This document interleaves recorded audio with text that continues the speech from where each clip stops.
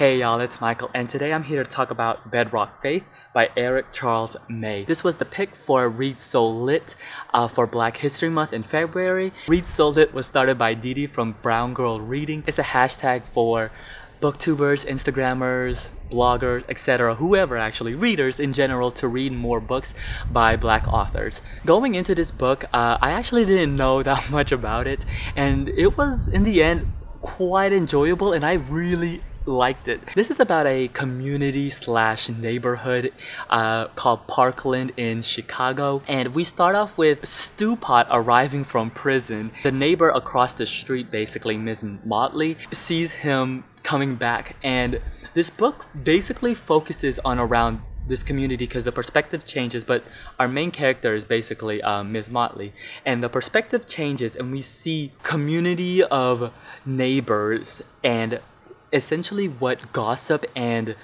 talk affects a community and this neighborhood. It starts off as him being portrayed as like an antagonist almost, because it makes it seem as though he is the one that everybody will be going up against, but it's like this gray area almost, which I really enjoyed. Each book is essentially like within each section, it's basically like an episode, so we get to see how this neighbor, like the dynamics of the neighborhood interact with each other. This book is really funny, hones down on how gossip and just basically talk can really affect a community.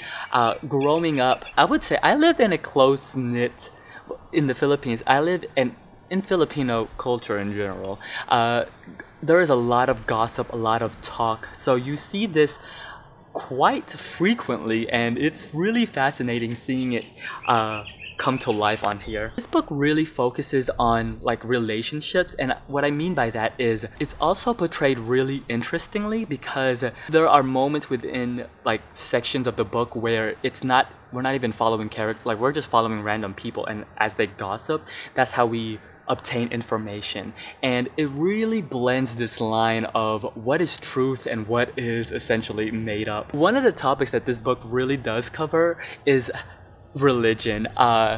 Stew Pot's in prison rediscovers himself within this religion, and it is interesting because a lot of the hijinks and a lot of the problems ensues because of Stew Pot's newfound religion and how he is trying to basically make things right and portray his thoughts and what his religion says to others. And it is so fascinating because a lot of the times I can really see this book being, I don't know, a lot of people say realistic, but it's really plausible. The way that these characters behave and the things that they say, it reminded me of a lot of people that I know, and it just seemed this is a thriving community, and I mean, they even have like community meetings. Really enjoyed also is how the story unfolds, because while even though it's kind of episodic, it is following a streamlined plot essentially, and it's great because we see these things building up, and essentially it comes like headlong, and everything that each episode is essentially building up will come to a conclusion in the end. I do have to talk about the ending too. No spoilers here, but the ending for me anyways felt really, I don't know if rushed is the correct word, but it seemed almost like as an afterthought, because it almost, I don't know if May was trying to say something more meaningful, but what I got out of it personally for me was it was almost as if he was trying to justify the reasonings behind his actions, and I just, while reading the whole story, I never got in that vibe, and I just thought that Stew Pot literally just came from prison and trying to make things correct and right.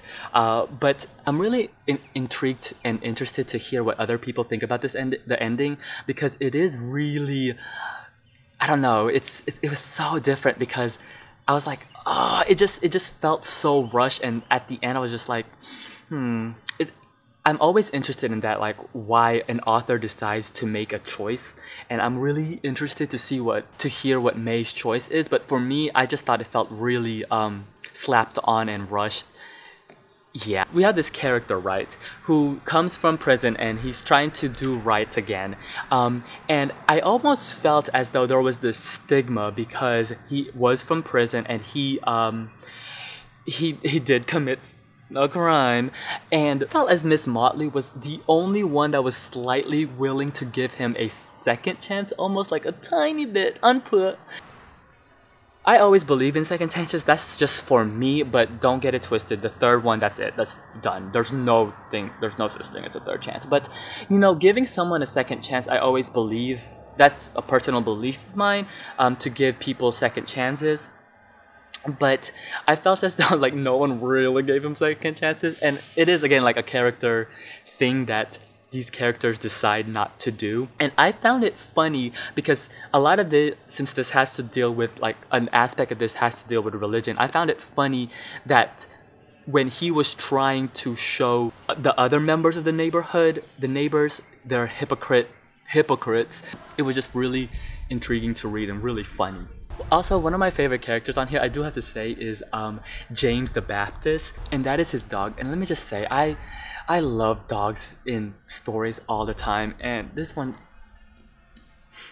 it got me. And then he was a pit bull, so that made it even better. But yeah, I really enjoyed James. Yeah, I always enjoy dogs in novels. I do also have to say that I think Stewpot, some of the choices that he makes is really questionable, and I do agree that because some people were talking about it in the group chat, but some of the things that he did choose to do, it was unacceptable. But some of them I was like, it was pretty funny. It was really interesting. So yeah, overall I really enjoyed this novel. I thought it was really funny. It's very character driven, and I'm glad that the main focus was on Stewpot and Miss Motley. I really enjoyed those two characters the most, and I'm glad that May chose to basically stick with them because they were so insightful, especially Miss Motley. Miss Motley's plotline was really interesting. Writing style wise, it was very in your face, very factual in that way, but I think that's great because since this is about a community and a neighborhood that's about gossip and what gossip basically will do, like the effects of gossip, I think that was really interesting the way he chose to write, because some of the chapters it will switch to like not even characters that we know at all, just random neighbors, and they're like gossiping essentially, like at the nail salon or the hair salon or like at the barber shop, like random places, and it's really interesting to see what actually happened versus what they actually say as gossip. So yeah, I gave it 4 stars out of 5. I really enjoyed it, and I would recommend it. If you read the novel, let me know what you think about it. Until then, I'll see you guys till later. Bye. Yeah, in case you're wondering, this is a really pretty background, but there are bees everywhere. Like, no lie, you guys.